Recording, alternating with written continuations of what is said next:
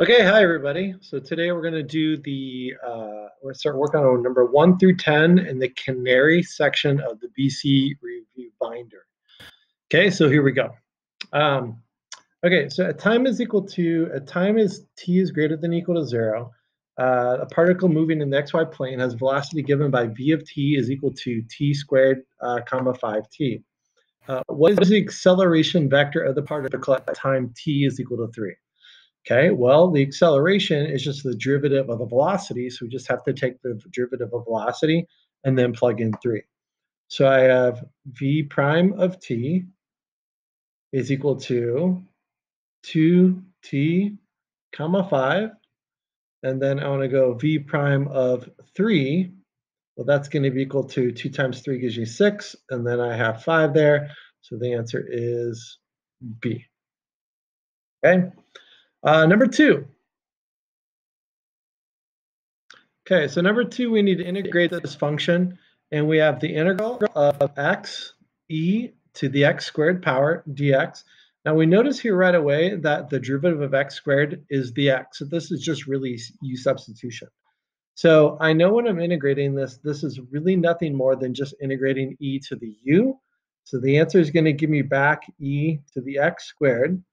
But by the reverse chain rule, you need to divide through by the derivative of x squared, which is 2x.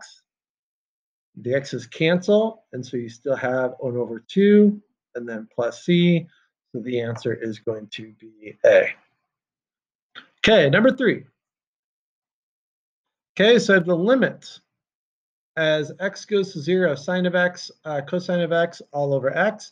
The first thing we know we do is we plug in 0 for both. When I plug in 0 for the top, I get sine of x, which is 0, all over 0. So I know I have to use L'Hopital's rule. So using L'Hopital's rule, I'm going to have the limit then as x goes to 0 of the derivative of the top. So I have to use the product rule. So I have the derivative of sine is cosine. So cosine times cosine gives you cosine squared x. And then sine times the derivative of cosine. The derivative of cosine is negative sine. So I have negative sine squared x all over 1. And now when I plug it in, this goes to 0. That is 1. Cosine of 0 is 1. 1 squared, so this gives you 1. So the answer here is C, or 1. Okay, number 4. Sorry, just let me organize my papers. Okay, so consider the series where the summation as n goes from 1 to infinity of e of n over n factorial. If the ratio test is applied to the series, which of the following inequalities results, implying that the series converges? So I know if I'm using the ratio test and it's going to converge, then the ratio has to be less than 1.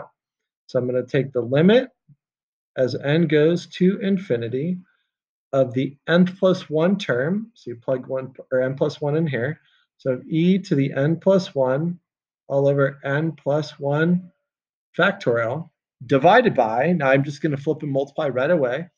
So the nth term, so e of n over n plus 1, so I have n factorial over e to the n, and I need this to be less than 1. Okay, so now I just cancel some things out. I have n plus 1 e's up here. I have n e's down here. So there's one more e up here. So these are going to cancel all but that, and I'm just have an e there. And here I have n factorial over n plus 1 factorial. So these n factorials are going to cancel all but just the n plus 1 here.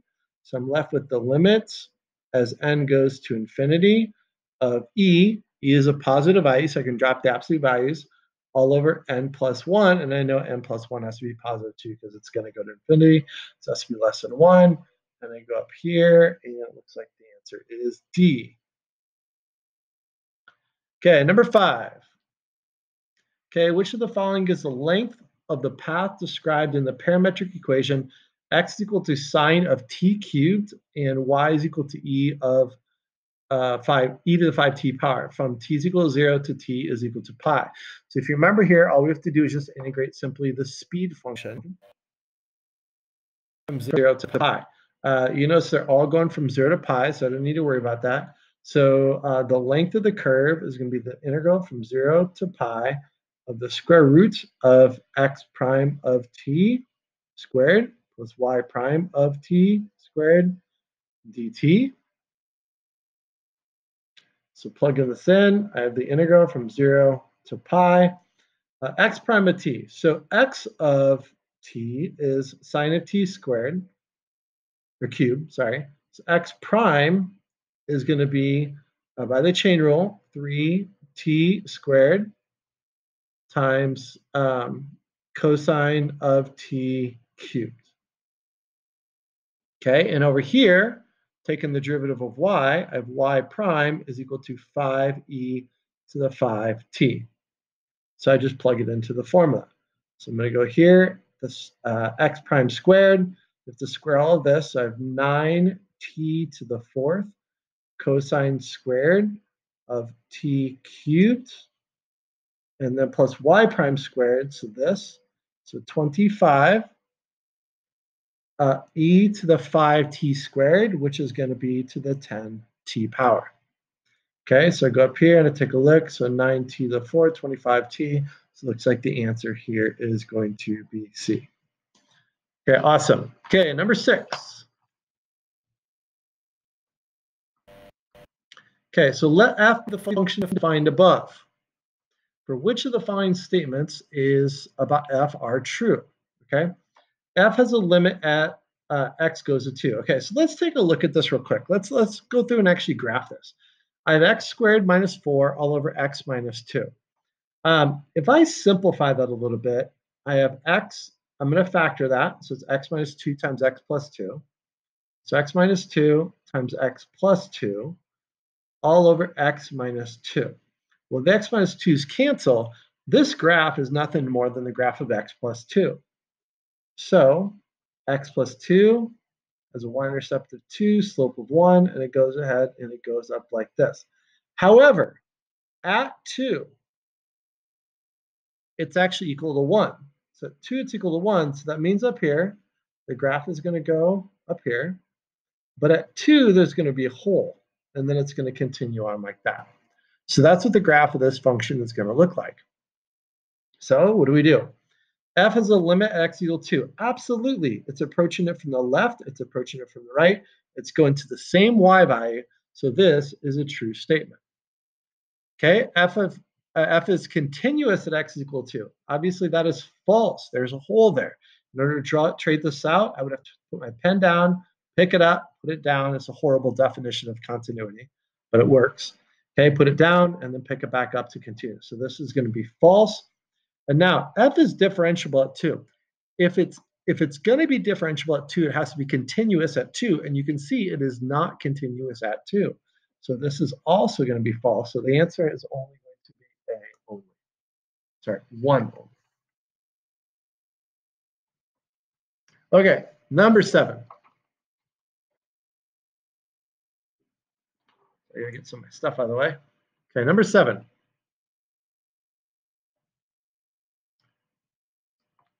Just trying to zoom in a little bit so you guys can see a little bit more clearly.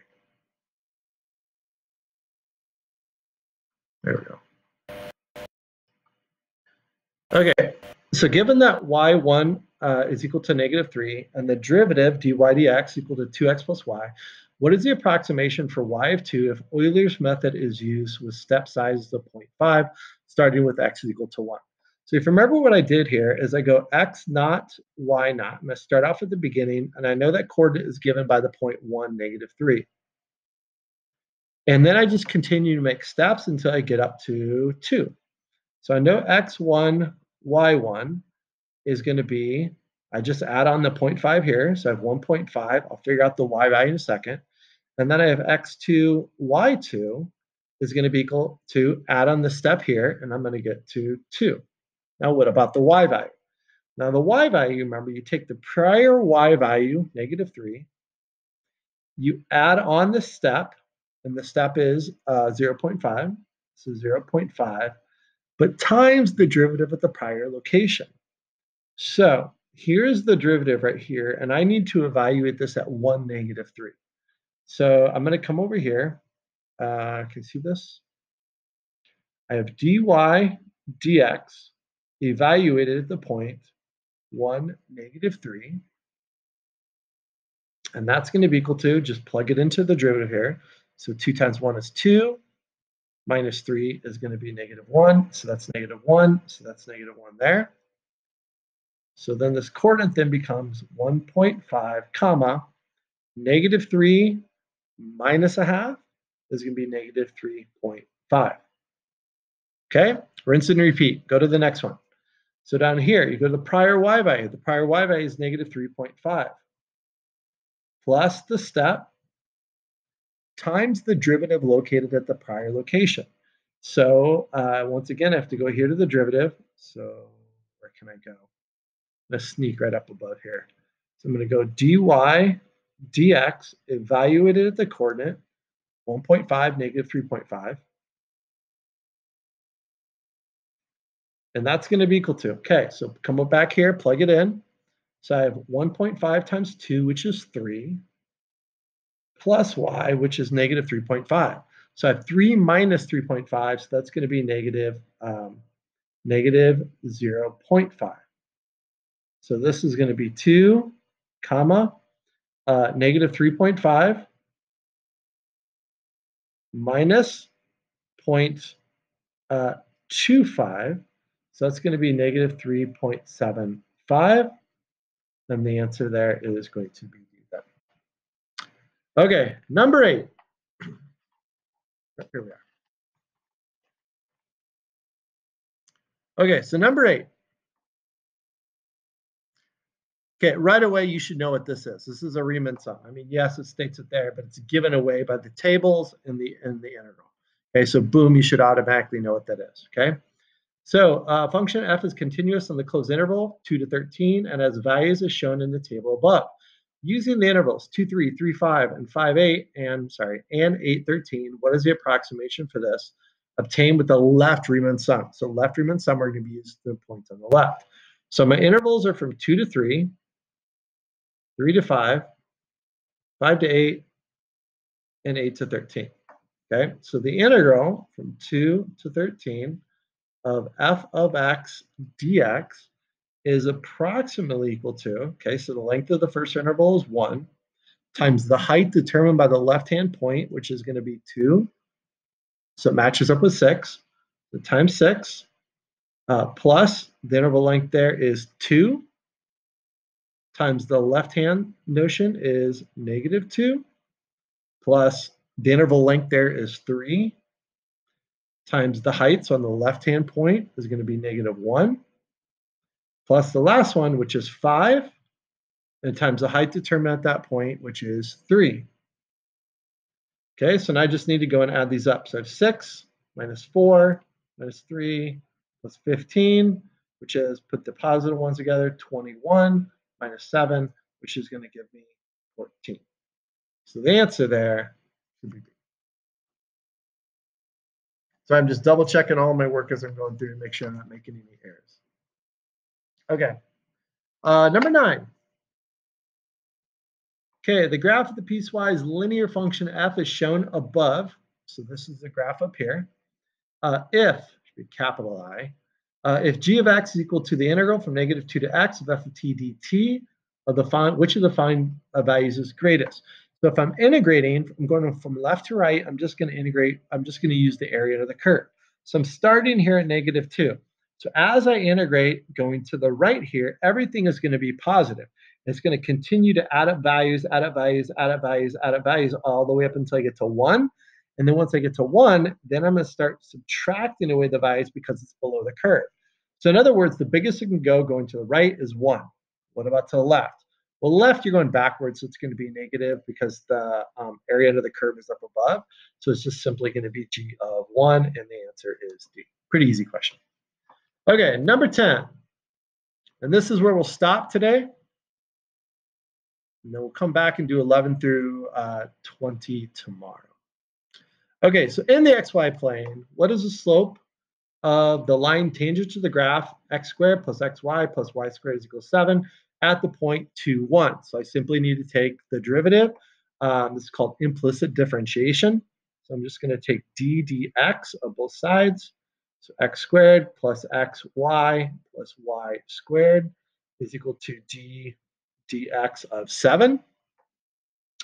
So taking the derivative here, I'm taking the derivative of x with respect to x. So this is 2x. Now this is tricky because I have x times y. So I'm taking the derivative of x times y. So the x matches up, but the y doesn't. So I have to make sure to be careful here. But I do need to use the product rule. So the derivative of x is simply just 1. So we're at plus y. And then I'm going to take x times the derivative of y. And I'm taking the derivative of y with respect to x. So I have to have x, y prime there. Okay, remember when you take the derivative of y with respect to x, you get the y prime. And then over here, the derivative of y squared is 2y. But once again, I took the derivative of y with respect to x. So this is going to be y prime there. And then on the other side, the derivative of 7 gives me 0. Okay, grouping together my y primes. I'm going to take the 2x subtracted to the other side. I'm going to take the y and subtract it to the other side. I'm going to factor out of y prime out of both of these. Okay, so let me bring the 2x and y to the other side first. So negative 2x minus y. Now I'm going to factor y prime out of this one and this one. And I'm left with x plus 2y. Now divide through. Y prime is equal to negative 2x minus y all over x plus 2y. And now I just need to evaluate it at the point 2, 1. So I plug it in. So I have negative 4 minus 1 is going to give me negative 5. All over 2 plus 2 gives me 4. So I have negative 5 fourths. And that's all we have for today. Okay, so thanks, and we'll see you.